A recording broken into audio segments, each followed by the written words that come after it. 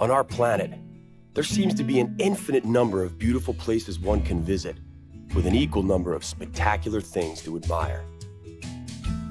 It requires nothing more than a curiosity to observe what is all around you. The miracle of nature manifests in countless ways, from breathtaking vistas to the simple movements of a common heifer. The purpose of this program is to present you with the extraordinary diversity of our miraculous blue planet so that you can discover these things for yourself. Today, we begin in Costa Rica, in an amazing rainforest. Here, they make delicious chocolate out of cocoa beans. Mother Nature is at her magnificent best, showcasing hundreds of plant and animal species.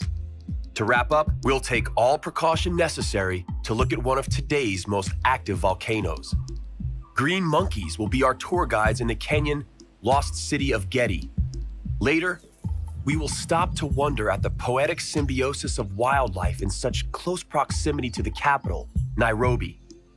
Despite its 200-year existence, some members of the animal kingdom remain oblivious to Nairobi's existence.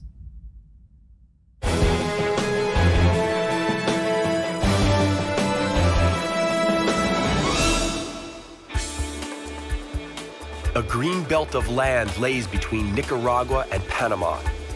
It is Costa Rica, a tropical paradise where life remains inherently connected to the sea, rainforests, and history.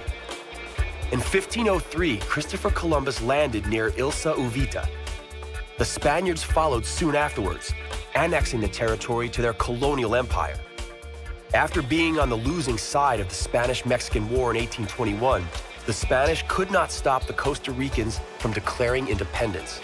Inspired by nature's bounty, they named their land the Rich Coast, Costa Rica. Democracy took root in the mid-20th century, and Costa Rica has been one of the most peaceful Central American countries ever since.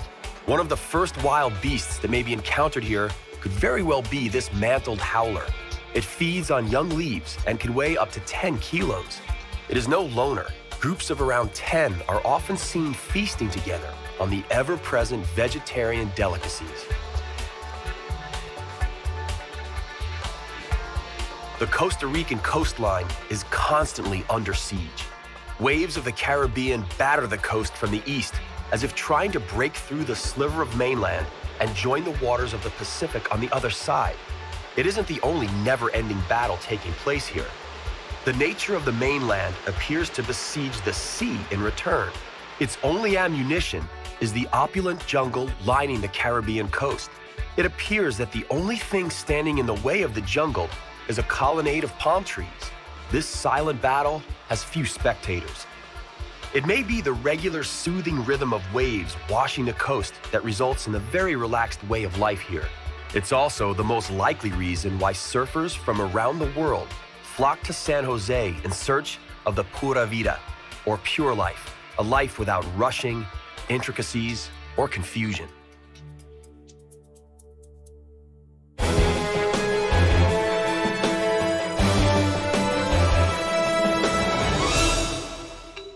It is very advisable to wear neoprene shoes, boots, or Wellingtons when entering the Costa Rican jungle. It is wet here. We're talking misty rainforests.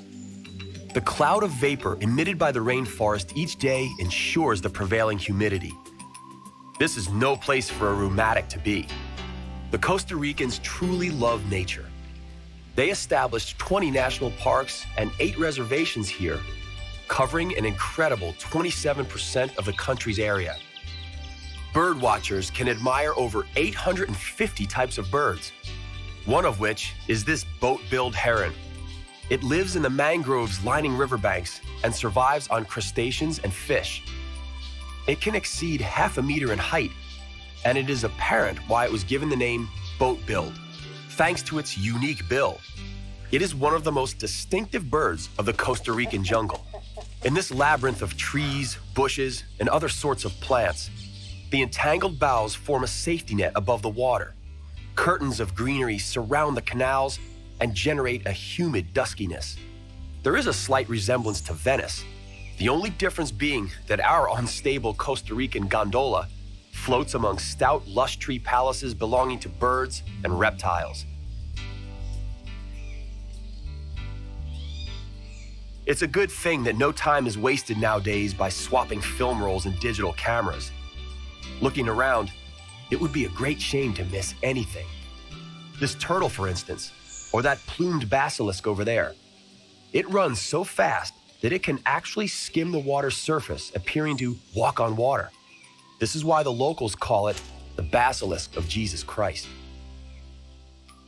There are tens of thousands of plants here, including 1,200 species of orchid.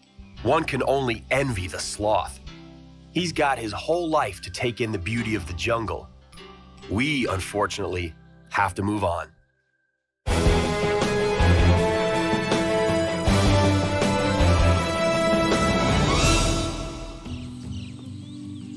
Cocoa trees grow all around a small house, otherwise enveloped by the jungle.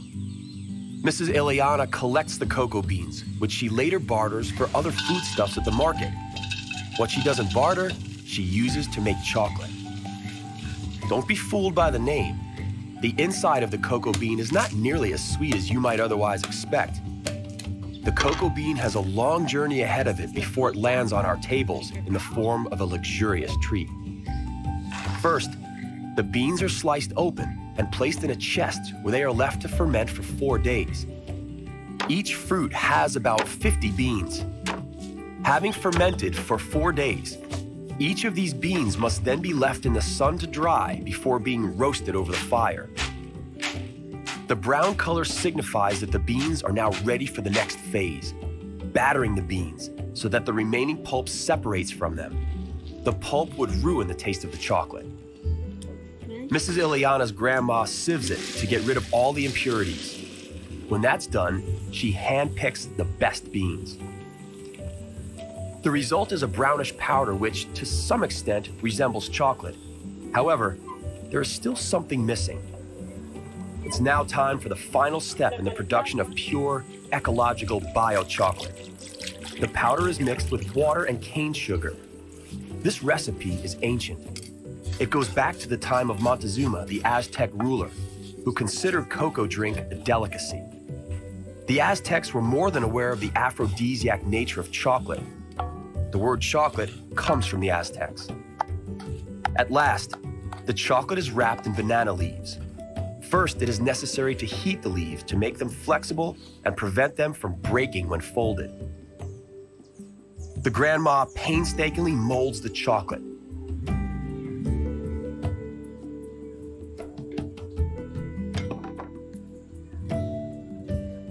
Our treats are ready.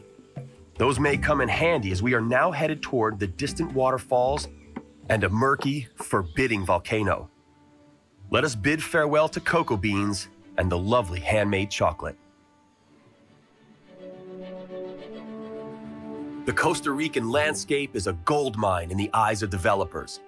So much room and unused space. The Costa Ricans are duly proud. The Costa Rican government attempted to implement asphalt road building on a number of occasions to no avail. Despite the obvious fact that roads would have facilitated transportation and improved life in general, the locals refused. They are content with what they have and feel no need to deface their country with industrial and tourist infrastructure. And so it well may be that in a couple of decades, we will visit Costa Rica as one of the few remaining paradises left on Earth. If the Costa Ricans had a different mindset, Salto San Luis, located in the Monteverde province, would have been condemned to empty beer cans and other trash, rather than the magnificence of the surrounding rainforest, streams, and even this 2-story waterfall. The threat of unchecked tourism continues to loom over the natural wealth of Costa Rica. This is why the Costa Rican government devised a system of hanging bridges over the misty rainforests in the national parks. Visitors may thus admire the beauty of the rainforest without trampling plant life or stressing the animals. And of course, you can't pull up plants as a souvenir if you can't reach them.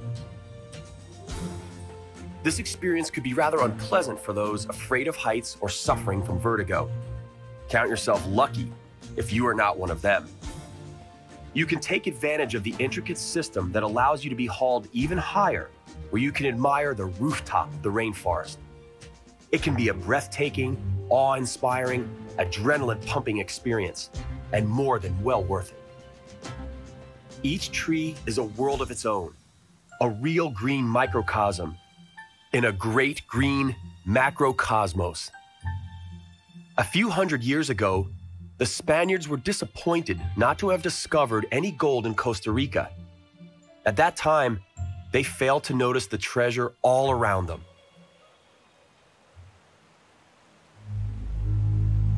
Let us look around one last time. Dark, forbidding, and veiled in clouds, this is the Arenal volcano. It is one of Costa Rica's symbols, and it is also one of the world's 10 most active volcanoes. The height is quoted as around because it erupts so often that resulting lava flow causes it to grow by approximately 4 meters per year. Its first eruption was about 7,000 years ago. During its most recent and mild eruption 12 years ago, 40 square kilometers of rainforest paid the price for its foul mood. Lately, Arenal has been relatively quiet and well-behaved. Just one tiny earthquake per week. Perhaps it too has succumbed to the ever-present sense of pura vida all around. And now, we are off to Africa.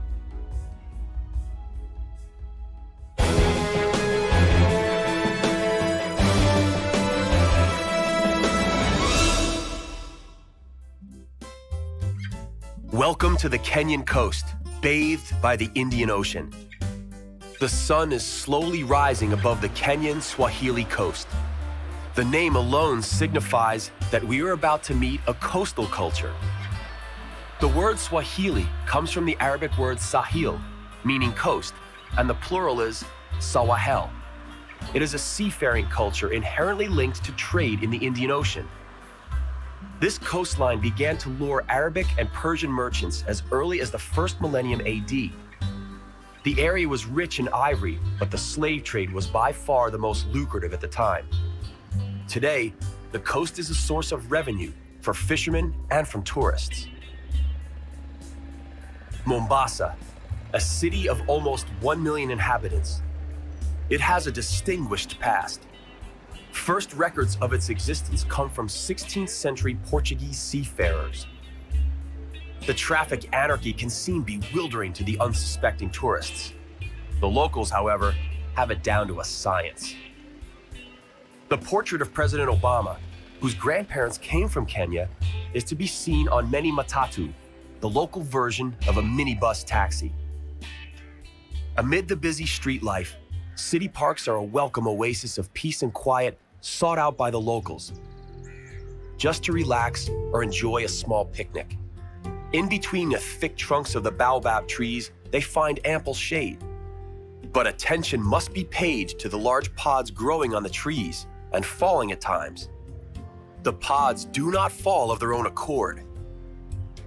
It wouldn't be Africa if it were not for a few enterprising individuals operating in the crowns of the trees. And so, the trees offer relaxing shady niches to some and a livelihood to others. The baobab tree is very popular among the people. The leaves are considered great eating when included in salads. The seeds are used as a thickening agent in cooking, and people use the ground bark as a cure for fever.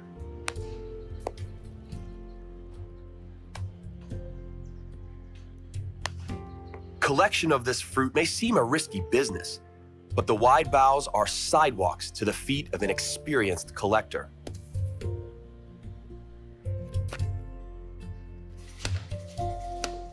The baobab fruit is commonly used in Swahili cuisine. It offers more vitamin C than oranges and provides more calcium than cow's milk. It is often referred to as the fruit of the future. One of the most sought-after commodities in this part of Africa is candy made from baobab fruit. The pulp, called mabuyu, is cleaned of the fibers. The fibers are utilized in the making of purees and as an additive to milk. No kitchen utensils required here.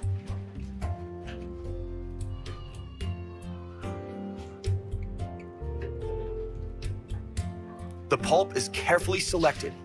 This is followed by the preparation of a red dye with a dash of chili. When it's ready, the pulp is colored in the dye and sweetened.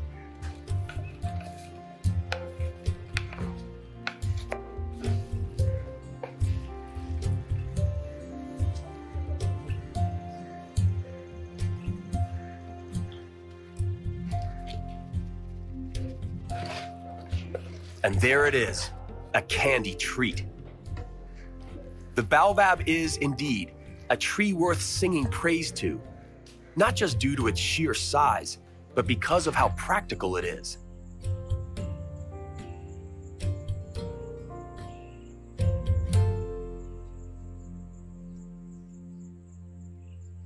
Not all cities survived the pitfalls of centuries past. For unknown reasons, life suddenly vanished from the city of Gedi at the end of the 17th century. The city is veiled in mystery. Though no official records exist, the expanse of observable ruins gives silent testimony to the wealth and glory of Gedi. In the first half of the 20th century, archaeologists unearthed the remains of a port and a tomb dating back to the end of the 14th century. Neither gave away any secrets. It is almost as if Gedi was cursed, or that something wanted to deny it ever existed at all. It is a place perfectly suited for an H.P. Lovecraft story. The city was devoured by the jungle, and its ruins are now occupied by a troop of green monkeys. Their monkey ancestors may have lived here a few hundred years ago, but they also didn't keep any written records. The sheer size of Gedi, as well as its mystery, is breathtaking. Baobab trees are to be found here, too. And the green monkeys aren't about to miss out on the tree's delicious fruit. Green monkeys live in great troops, and the hierarchy within the troops is infallible. According to many scientists, these monkeys are able to articulate threats they sense from other animals. They use a specific screech, for instance, when a leopard lurks nearby. They will use a screech with different characteristics when they spot a snake or see an eagle. At a very young age, monkeys learn the sounds from their elders. Similar to naughty adolescents, they derive great pleasure and entertainment from freaking out the adults using these warning sounds just for the heck of it. The mother monkeys have no tolerance for such silly pranks and are determined to teach their young good manners. The youngsters are in for a good walloping. That is, if the mothers manage to catch them.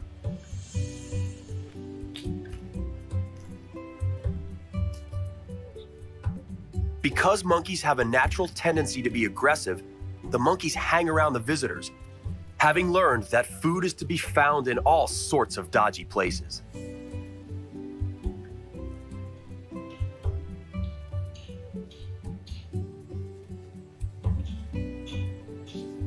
Monkeys are not the only animals thriving in the surrounding forest.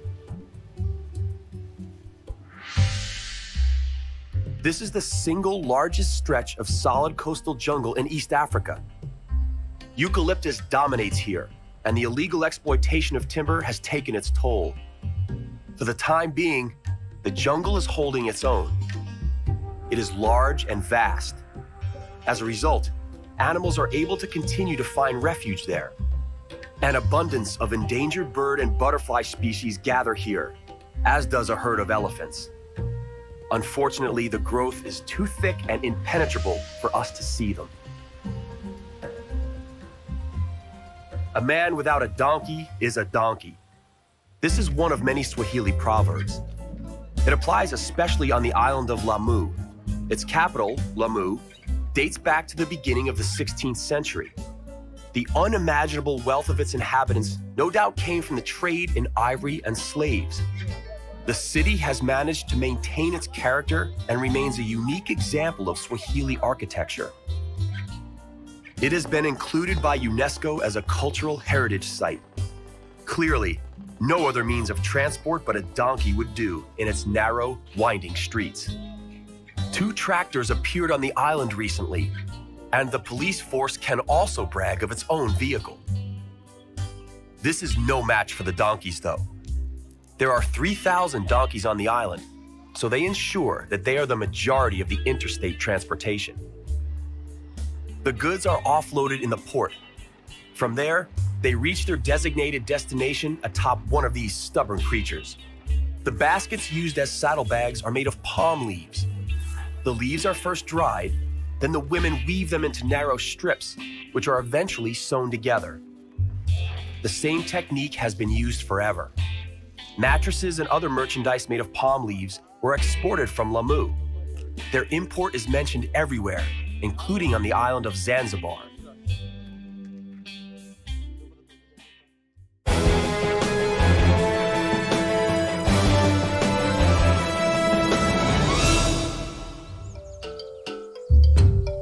Kenya's capital, Nairobi, is nicknamed Nairobi because of its staggering criminality. Even though these animals are living in what amounts to the city's suburbs, these zebras and wildebeests haven't got a clue. They live peacefully within sight of the city, but at the same time sufficiently far away from it. They are yet another living example of how transient the boundary between wilderness and civilization is in Africa. So why don't the animals fear civilization? Once uncontrolled hunting was abolished, the animals returned to the city periphery, barely 7 kilometers from the city center. The Nairobi National Park was established, a wild game reserve accessible even to those who have very little time to spend with the animals. It is more of an open-air zoo. Here, zebras are rather common. They are in great abundance because they migrate across the savanna from July to August. You won't sight any of the African Big Five here, namely leopard, lion, elephant, rhinoceros, or buffalo. Along with zebra, the more common animals include wildebeest, giraffe, and ostriches. Don't expect the ostrich to hide its head in the sand, though. They are so accustomed to seeing throngs of tourists and schoolchildren, they remain absolutely unfazed by humans. You may encounter wildebeest grazing freely on the plains. Springboks and antelope of all shapes and sizes are also commonplace.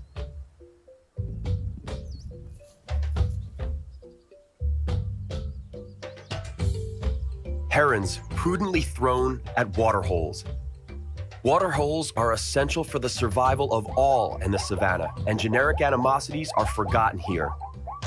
Giraffes float by majestically, looking down upon the world.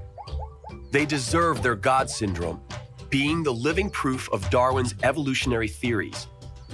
They stretched so far and so long to reach the highest and furthest growth that they survived. Evil gossip has it that Darwin only reached this conclusion having heard from the natives and taken for his own the legends on how the giraffe originated. But that is an entirely different chapter. For the moment, we are still in the Nairobi National Park, and we can take pleasure from nature untroubled by human intrusion.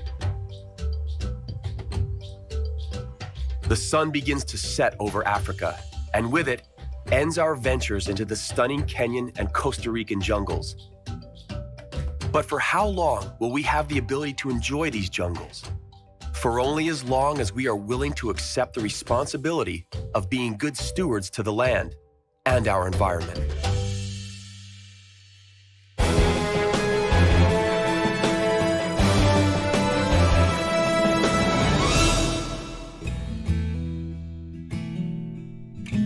Our journey to the miraculous nooks of our planet comes to an end, for now. On the next exploration of our compelling and bountiful planet Earth, we will visit Iceland and marvel at its numerous hot springs. But it is also steeped in a rich cultural history. And there's nothing quite like the rejuvenating thermal baths and breathtaking Nordic vistas you find in Iceland. Tropical Laos is also inseparably linked to nature. Only here, monochromatic white glaciers are replaced by lush green scenery.